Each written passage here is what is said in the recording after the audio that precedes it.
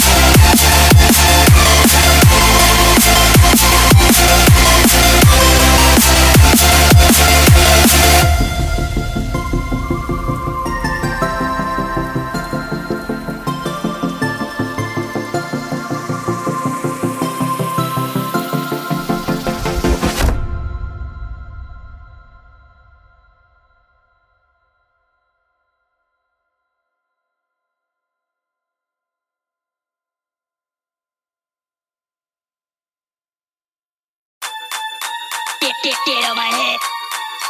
Get on my head. Get on my head. Get on my head. Get on my head. Get on my head. Get on my head. Get on my head. Get on my head.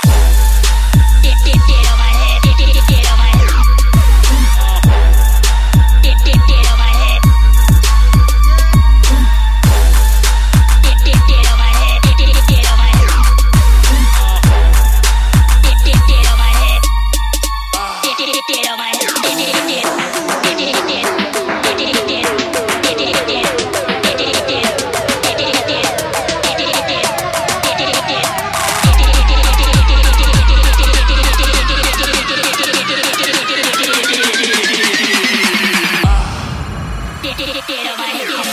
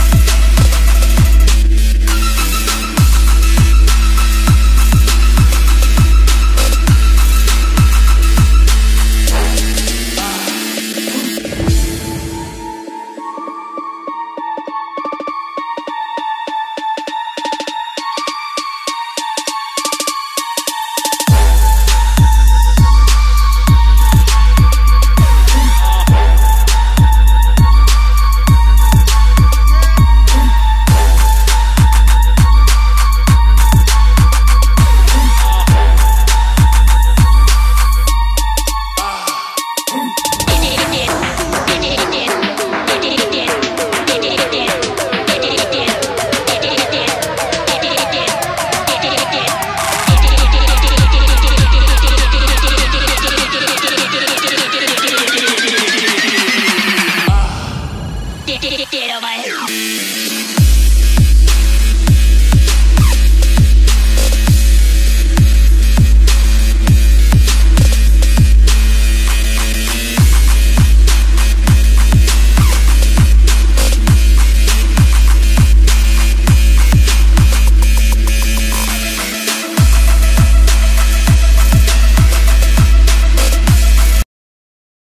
Okay, so the Land Yhatz dipper definitely does pretty good on hills.